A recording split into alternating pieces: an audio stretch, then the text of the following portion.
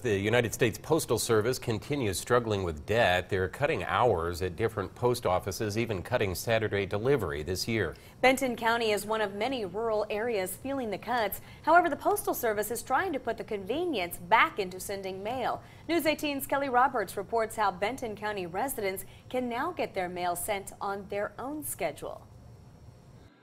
Valor Foods in Otterburn and Oxford is a place to get your daily groceries. But now customers can add stamps and even flat rate boxes to the list. Wednesday, a village post office opened in both stores. Customers can come and drop off packages. They can also pick up stamps.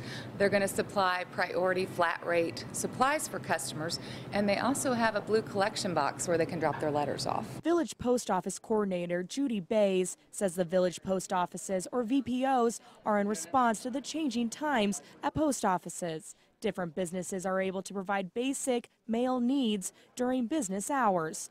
3 of Benton County's 5 post offices have cut hours, whereas Valor Foods is open 15 hours a day, 7 days a week.